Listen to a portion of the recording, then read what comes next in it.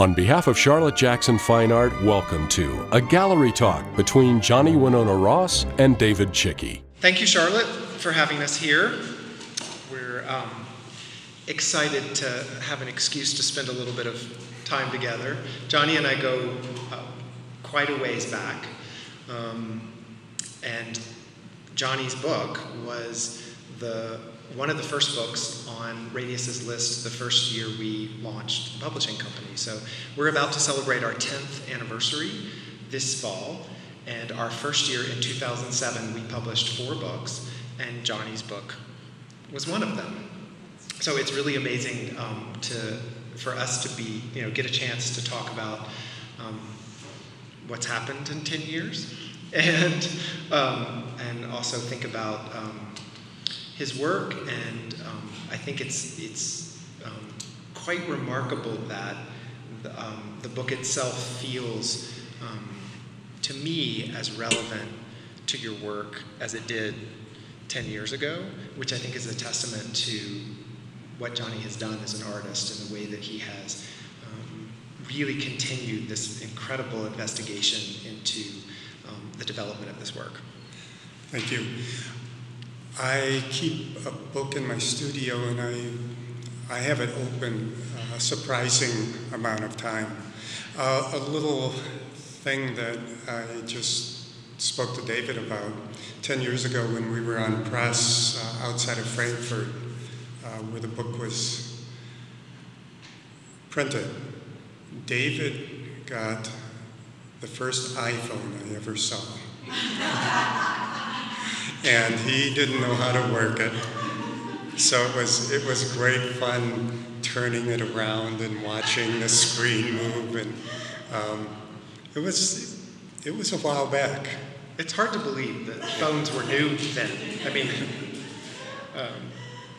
so I want to start the 2 pieces of text in the book. There was an intro written by Douglas Dryspoon, and the main essay was written by Carter Radcliffe, both really incredible men and incredible writers. And there's the start of Doug's introduction, I think, is a really nice way to start talking about Johnnie's work.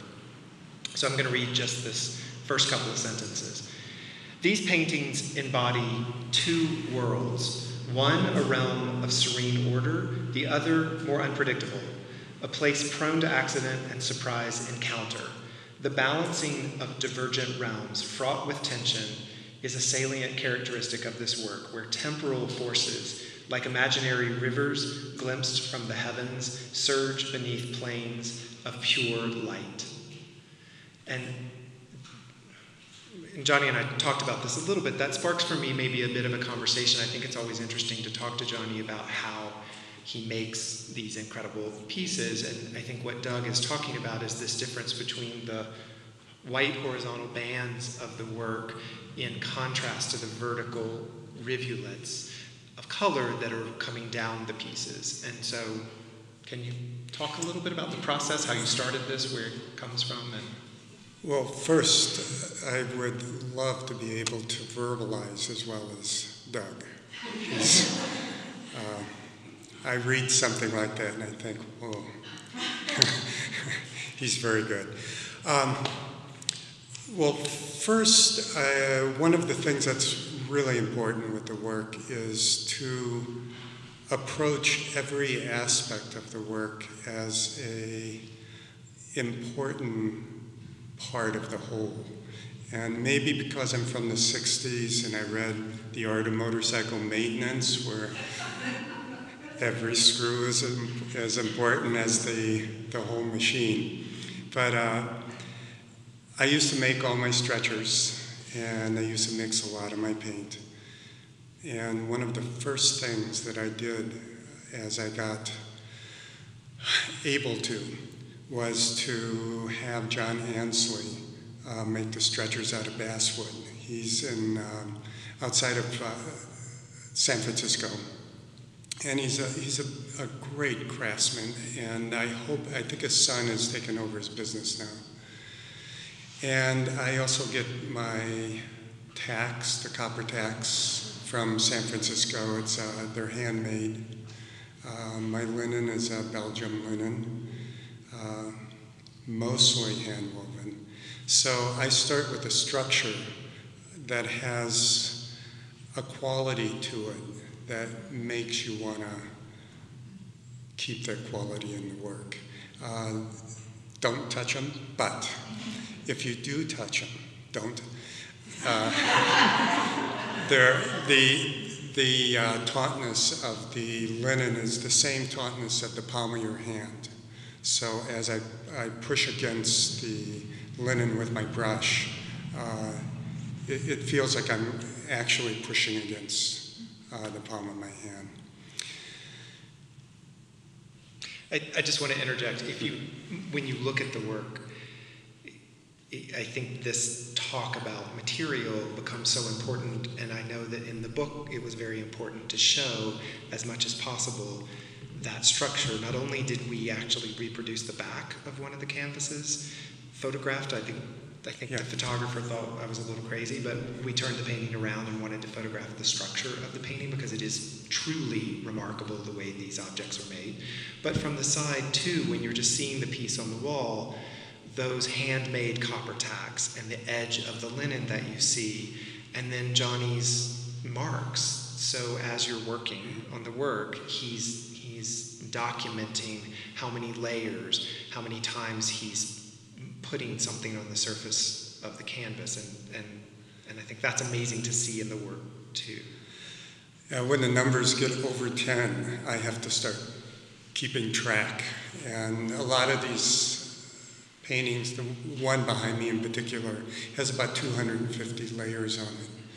And each layer is burnished. And if you burnish too much, it's not good. If you don't burnish enough, it's not good. So I really have to keep track. My old mind just can't keep all of those numbers straight. And I also visually really love the look of those little tick marks on the edge. A little side with that is every once in a while someone will want to frame one of the pieces, and it used to really bother me because the paintings are painted on the wall. They're not painted on an easel, so they relate to the wall. And if you put a frame on it, you remove that relationship. And I started thinking, once the painting is purchased, I don't have control over it anymore. But the one thing I could do is sign the side. And it's worked. I haven't seen any framed pieces since I began to sign. Yeah, I wish I could. That is so heavy from so much paint on it. It'd be impossible for me in my old back to pick up and turn it around. But if you ever get a chance, look at the back of one of these. I give a lot of credit to Johnny Ensley in San Francisco. So can you talk a little bit about how you prep the canvas and then how the layers are applied as you work through the process? Basically, there's three general categories that involves the construction with color. The first is after the linen is sized and stable, which is about 15 layers, something like that. And that's pretty mechanical, but it's a prelude to the rest. I begin to apply the ground color. And the ground color is made up of many, many colors. For instance, the painting on my left side, your right side, started with black gesso. And black gesso is a fairly special gesso that's made with burnt animal bones, and I made sure that no animals were injured during the formulation there. And then once I get the color started, that, for instance, had a lot of purple in it, a lot of yellows.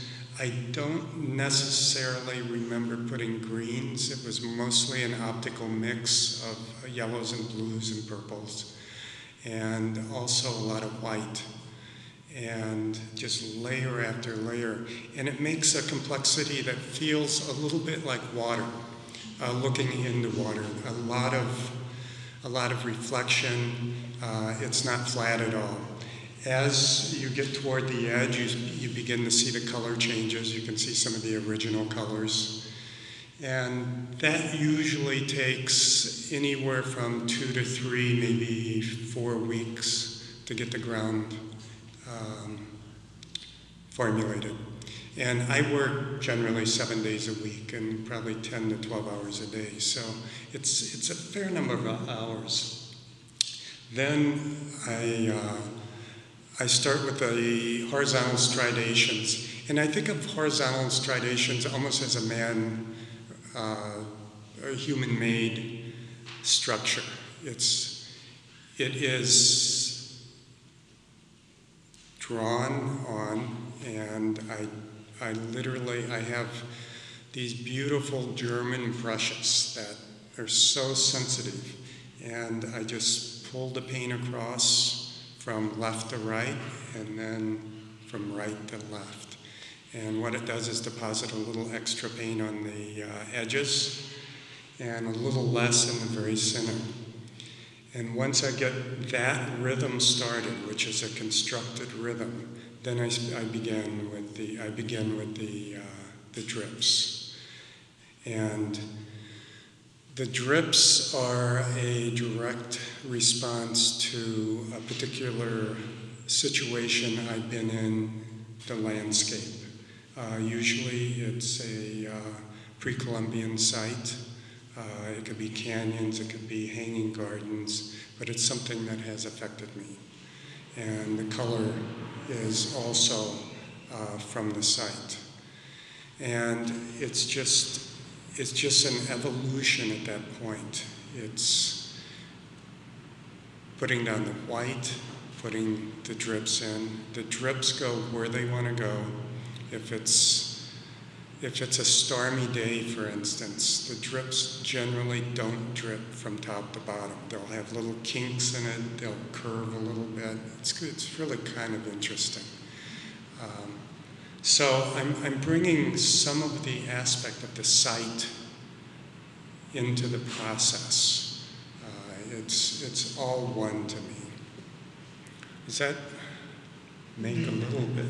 I remember talking about this before and always being fascinated by the effect, essentially, of atmospheric pressure of the environment around you, of the weather, of the land, of the light, the impact that it has on what happens when this natural form of dropping something from the top, liquid dropping from the top of the canvas to the bottom of the canvas is affected that much by the basic surroundings that you're in, which, to jump a little bit from the technical to the more theoretical about how you started this work or where you started this work. I'm always drawn to this relationship between ideas of the landscape, of ideas of the place in which you live and how it impacts this. And that's, there's a technical relationship, these horizontal lines that we think of about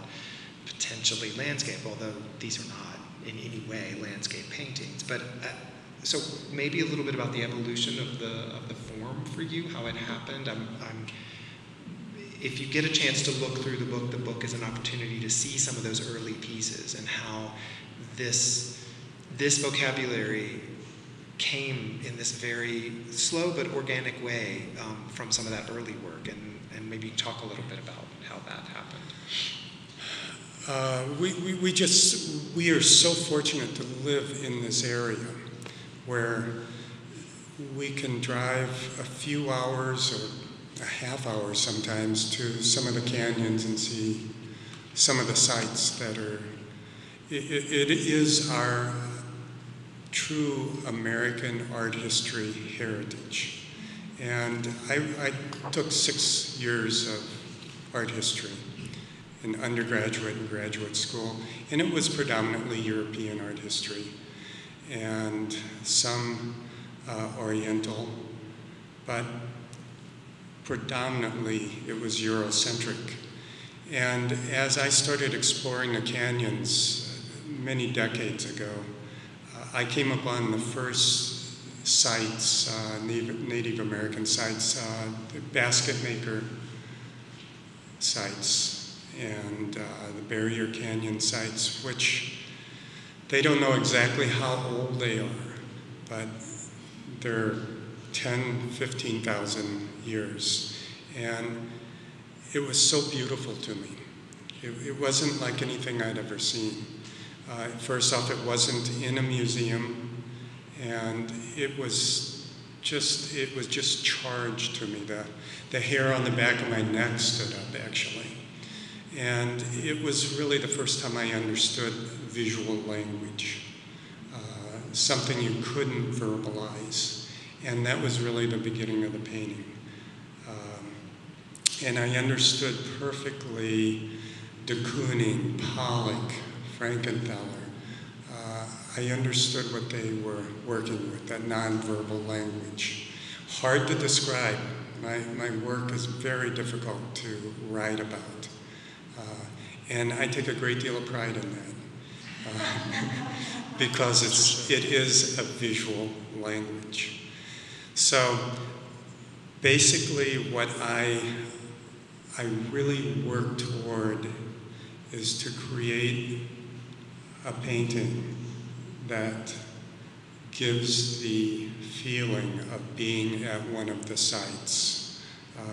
Something you can't explain, but you can feel it. It's the best analogy to that for me is listening to music. Listen to John Coltrane or Miles' early work, and you can't talk about it. It is its own language. So that is the basic assumption of the work, is to create something like that, where you stand in front of it and you can't really describe it. You can feel it if you stand there long enough and you're looking intently at it and it keeps opening up. But that's the magic for me in the work. The other thing that's really important is I am a painter, and there's not a lot of painters left. It's a narrowing profession. I use paintbrushes. I use mineral pigments that drip. I mix my paints. I apply the paints with a brush against the wall. I stretch linen on wood. And I'm part of a stream that started pre-Renaissance. And I hope I'm not at the very end of that stream, but I'm going through that stream. And it's important for me to recognize the things that's happened before with wooden stretchers and oil paint, then acrylic paint, mixing marble with the pigments, burnishing. Those are all things that other people have discovered that I utilize. I'm part of that history. But at the same time, I'm using paint that was formulated a few years ago. And these paintings couldn't really, more than a few, 30 years ago now. But the paintings could not have been done prior to 30 years ago. So there is a contemporary bend to the work, but at the same time giving homage to the historical context that the paintings are setting in. So that's another aspect of the work that is really important to me. Several questions came up as you were saying that was amazing, but one is, what was the technical innovation 30 years ago in paint that changed things for you? I'm curious. Acrylic. Acrylic, okay. Yeah, it sounds silly. It's plastic. Yeah. I used to use oil paint up until about, I think Jay has some oil paint. And Jay has a couple of paintings that are about 20 years old right now. Yeah, 98. And if oil paint is not in light, and it can be a very small amount of light, but if they're stored covered, for instance, and they're in total darkness, the whites turn yellow. They can become white again once they're in light. But there's a transition that occurs in the pigment. They're not stable. They have to be cared for in a particular way. Acrylic, you could drive a truck over these things. I mean, the pigments are very, very stable. They're tough.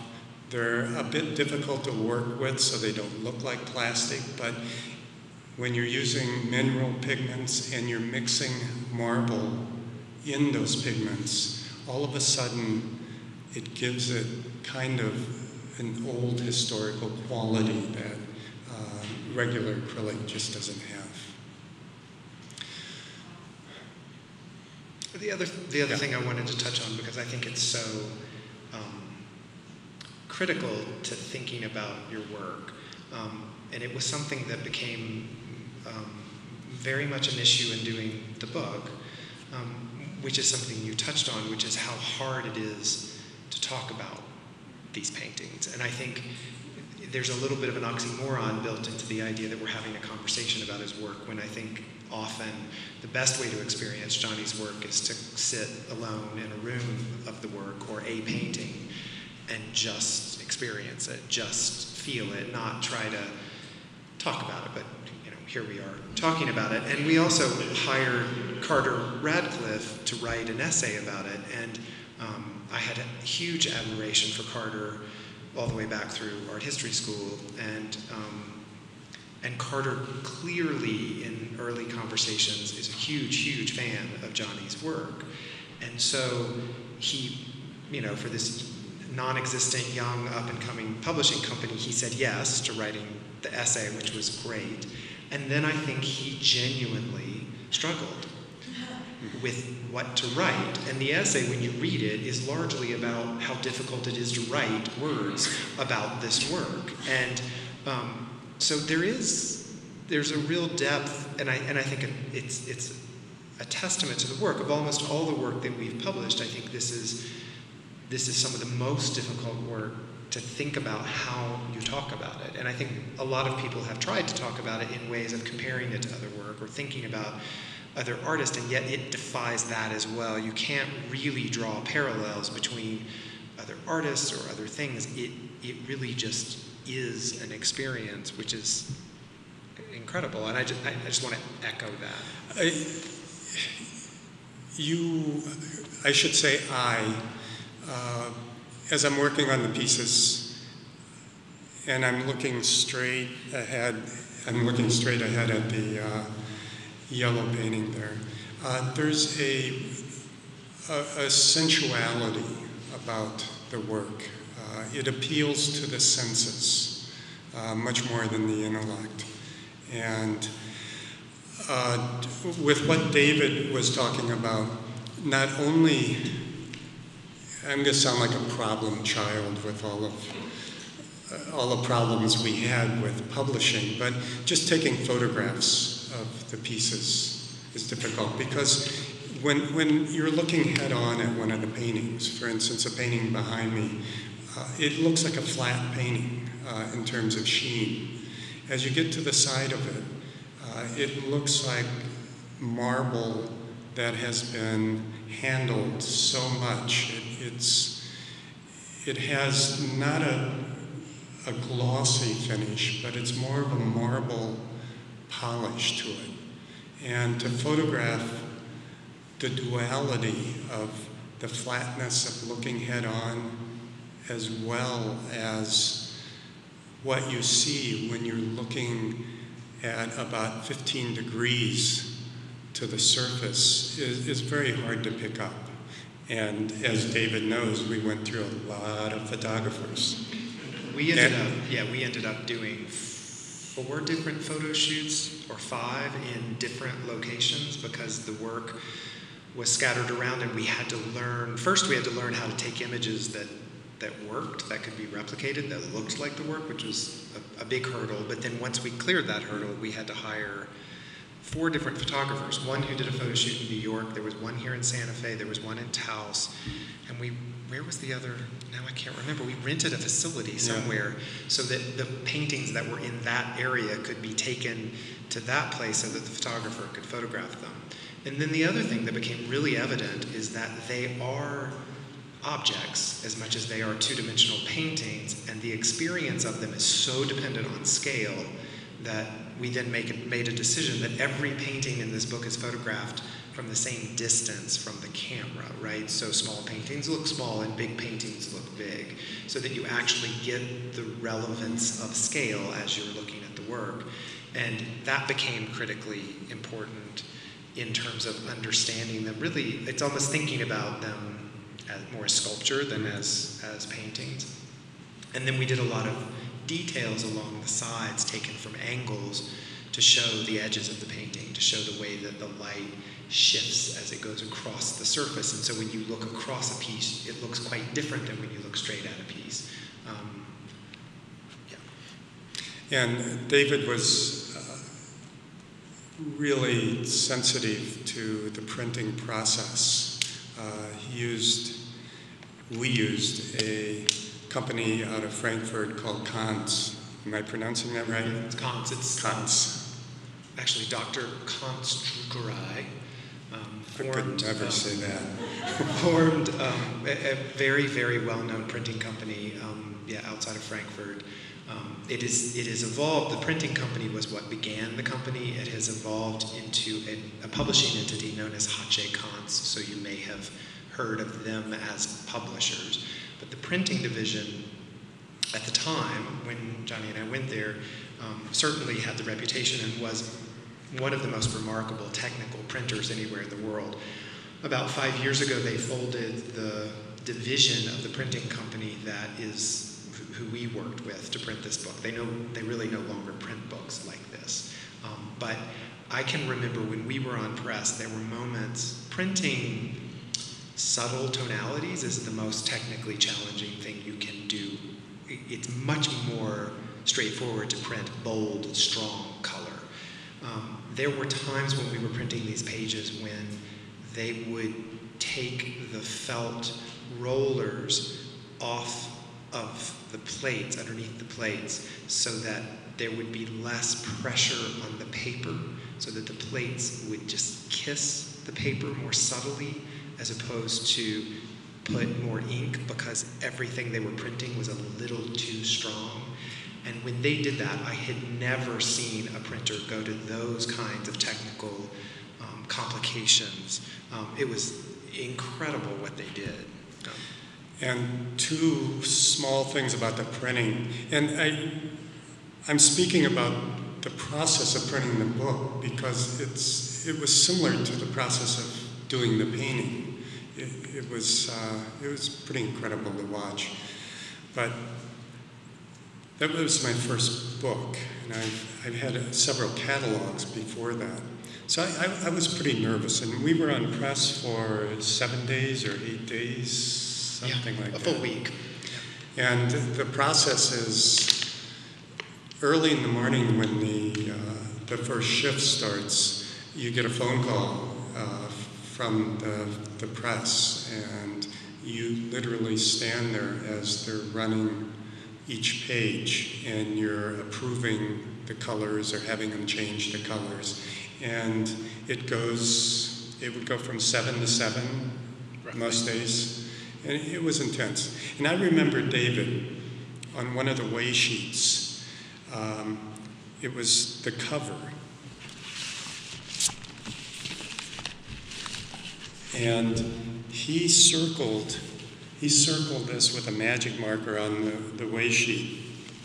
And then he put an arrow pointing up, and it said up. And I thought it was kind of silly, but it's okay, it's my first book, I'm learning. When we got the boxes of books, the boxes are heavy enough they didn't fly them over. They came by boat. It takes a long time from Frankfurt by boat.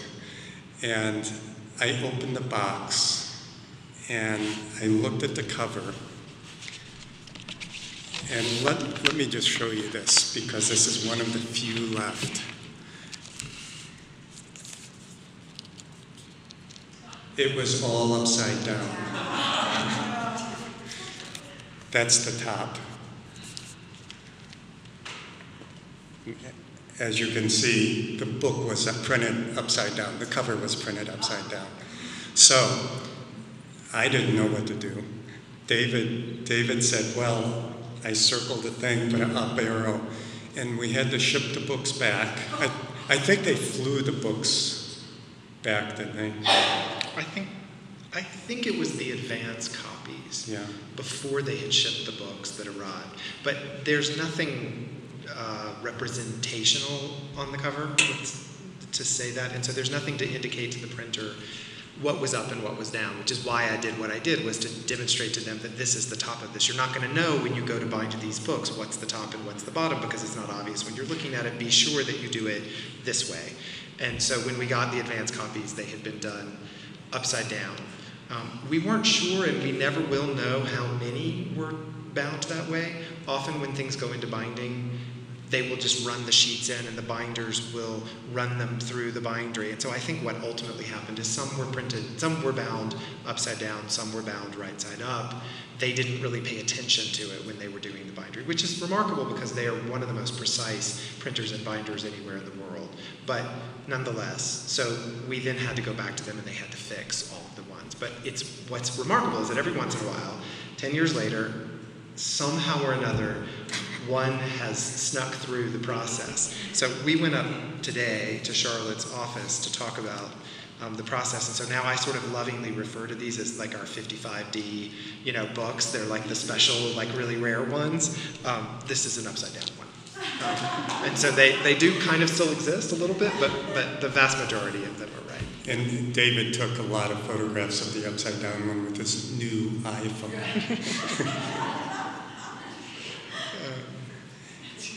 And if you have any questions, also feel free to ask. We can keep. Or not. Or not. We can keep going. Yeah. You had mentioned that you were saying there's not a lot of pages left that are going to go to the detail and the level of refinement that you do. What is happening? I just think culture and society both is changing. Obviously, it's changing very rapidly right now. I'm a music person also, and I listen to jazz a lot, symphonic music, and I'm seeing the same thing happening with the musicians. I don't want to sound like I'm several generations old with this, but I think there's a process in learning a skill, either as a painter or John Ansley as a woodworker making stretchers. It's a long process, and it's something you really have to be patient to go through. You have to have good teachers.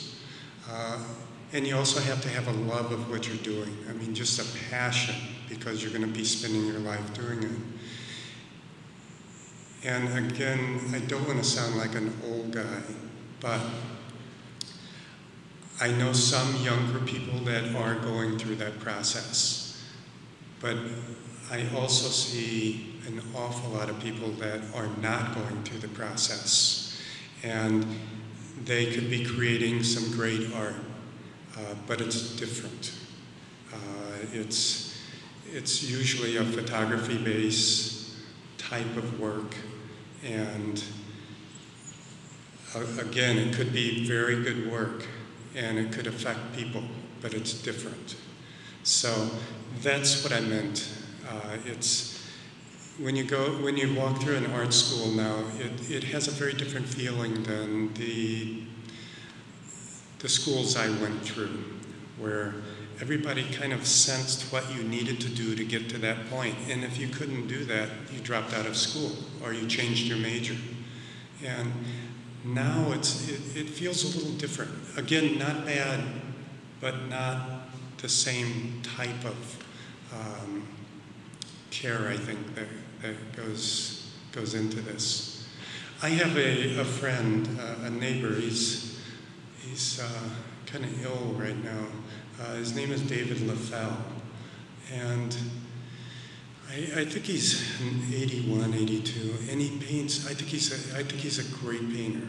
Very, very different from my paintings. He paints like Rembrandt, and he has spent his life perfecting that skill, and I'm in awe at what he can do. And there's not going to be another person, I don't think, like that. So, you know, I'm kind of seeing the end of that type of thing happening right now. Yeah. Johnny, I looked at some of the work in the first part of the book, the early work, like you have been, and there's a lot of color. There's definitely the pattern of what has come, but there's more color. And then there becomes a quieter time, and now I see this sort of resurgence of color coming back. And I'm kind of wondering what you attribute that to, or is that something that just happens naturally? In between, let me back it up a little bit. The earlier paintings, Jay's paintings, for instance, those were really mostly painted on the East Coast. And I lived in Maine, and you're in darkness a lot in Maine. It's not just cold, but it's dark. It gets dark at 3:30 in the afternoon in the winter. Trees are all over the place. I mean, I've really enjoyed not having trees around. But that has affected the work. The work had, I think, not just color, but a kind of a darkness to it. And as I've gotten used to living out here for the past 20 years, the work has lightened up.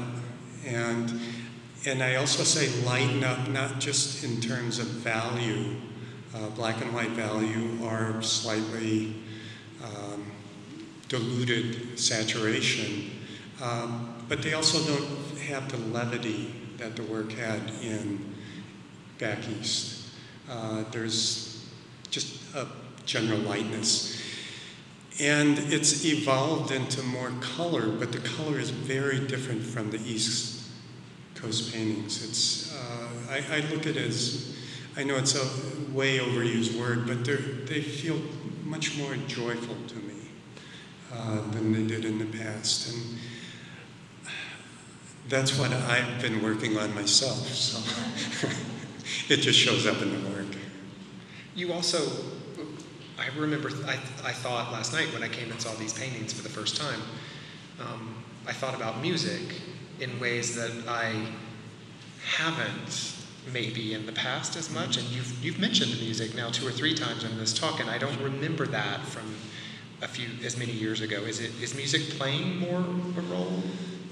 It is. But it's more the memory of music. Just again, it goes back to that non-verbal language, and it's I can't even explain it. But it's all one thing.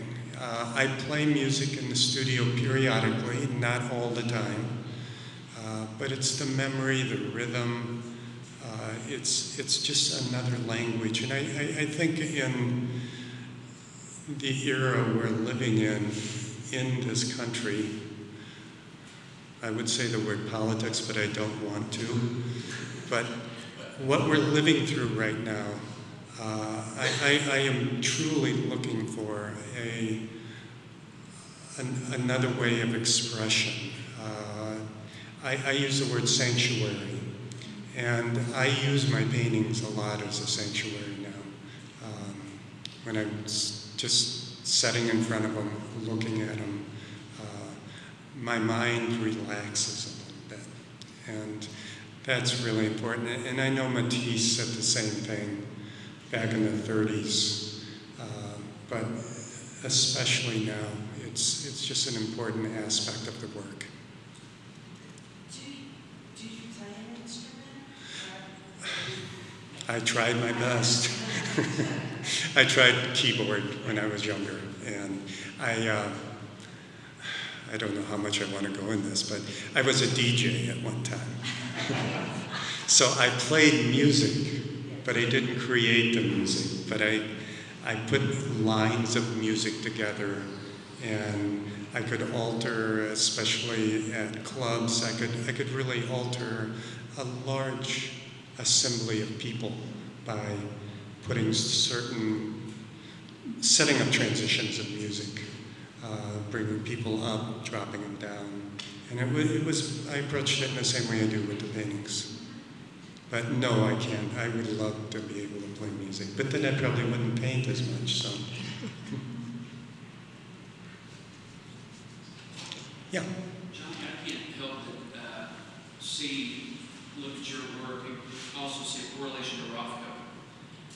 In some of those paintings that he did, where there's that essence of light that just emerges through there in the brushwork, and how the edges just kind of meld into each other. And certainly not all of Rothko's work, but was Rothko an inspiration? Yes, of course, of course. The Rothko Chapel in Houston was one of the more, I would equate the Rothko Chapel to what I was talking about with the sites and the canyons. You're not in a museum. You're in an environment that was created, as far as I know, for those particular paintings. The light is so low in there. You have to take time to allow your eyes to adjust to the painting, or you don't see anything. And it's beautiful. Good eyes you have, because yes, he was important. Rothko, de Kooning, Pollock, Donald Judd, Eve Hess, Pierre Bonnard was very important. And I could just keep John Coltrane, Miles Davis. All of those people are mixed in with the work. I'm going to say the word that everybody jumps on me for, and that's Agnes Martin. I love her paper pieces. The small 9 by 9 inch, I think are just gorgeous. I mean, I would love to have one of Agnes's paper pieces. Her paintings are important. I see the importance, and I love the phenomena of Agnes living in an area very close to me. And she painted in a very masculine culture and thrived in that culture. I think it probably played havoc with her mental state at points, but she did very well in that. I like the serenity of her work, but her work always lacked something for me. I needed some physical thing. And I always speak of Agnes, not the paper pieces. The paper pieces had a physicality to it. Just a lot of the tracing paper she would paint wrinkled up a little bit, and it was beautiful. But I always looked at Agnes's paintings as something I couldn't quite get a hold of. I couldn't put my arms around it. It was always ethereal, which is what her work's about. And from the beginning, I tried to create work that had a physical presence to it, that you could literally get your arms around. If you have one, you can touch it. But that is an aspect. Yes? Speaking of Agnes Martin, her dealer, I was told some years ago, asked her why the painting was called, maybe it was a cliff, maybe it was a tree or whatever. And she said, her answer was, because it is a tree. And of course, obviously, didn't care that way. But I wish you would talk a little bit about your relationship to being a landscape painter, quote. Yeah. The best way I could really answer that is, for me, a landscape isn't just looking at the horizon line or looking at trees or looking at water or whatever comprises the image of a landscape, but the experience of a landscape. You might be sitting on a rock looking at the trees or looking at the water, and you can feel the sun on your back, you can feel a bit of a breeze, you can hear the birds, or you can hear a truck go by, but it's an experience, it's a full experience, and sometimes that experience holds you for a long time. For instance, watching a sunset. You might just kind of stare for a half hour without really moving. But there's so many things affecting that experience. Again, it's the temperature, it's the sounds. And I like to think of my paintings as possessing some of that experience, something that's beyond just the depiction of a landscape. Does that answer it a little bit?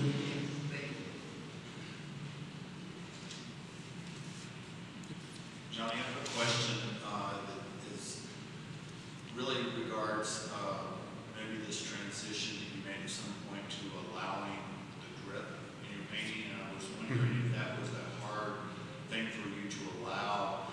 Drip is nevertheless, it's discipline, it's clearly discipline, but it's a different discipline than you seem to have applied before that time. What was that like for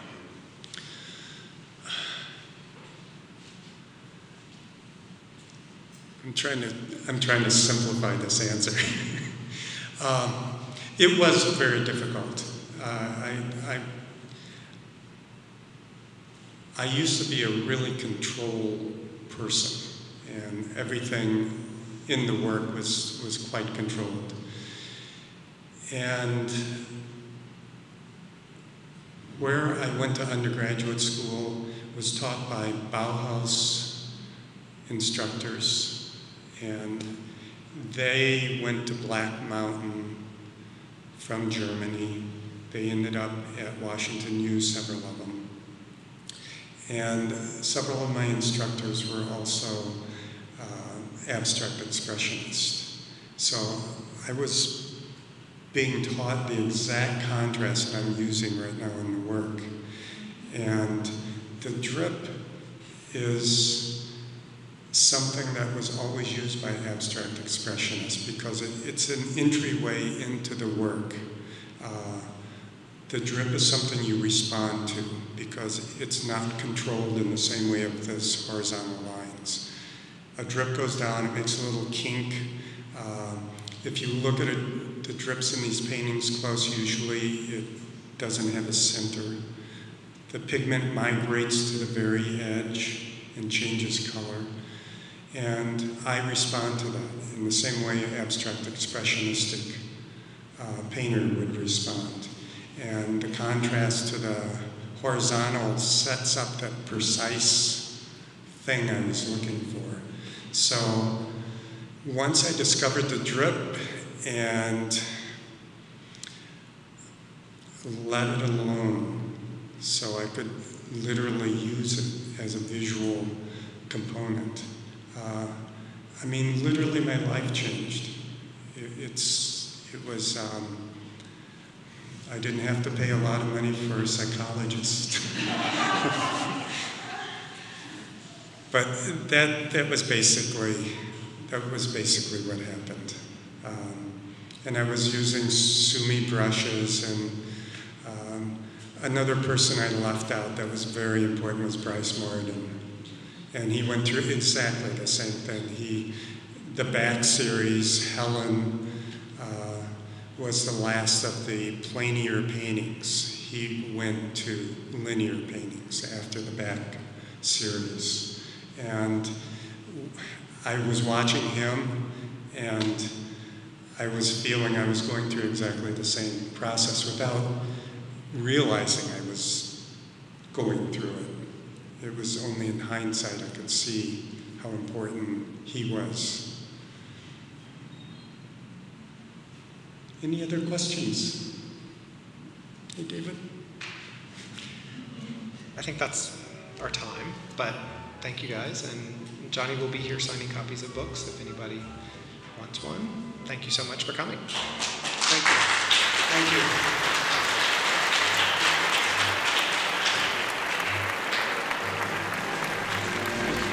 Nice coming.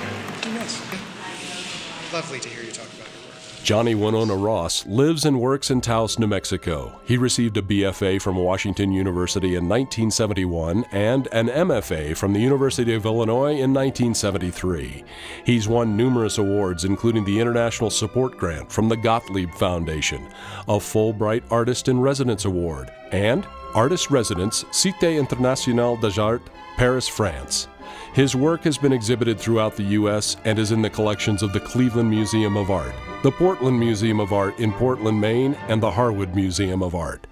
Ross's work is well sought after, with collectors often waiting several months to purchase a painting. David Chickey is the publisher and creative director of Radius Books, a nonprofit art book publishing company. He's the former board chair of the Center for Contemporary Arts in Santa Fe, New Mexico, and a graduate of UNC Chapel Hill and Sussex University. David Chickey and Radius Books published the book Johnnie Winona Ross.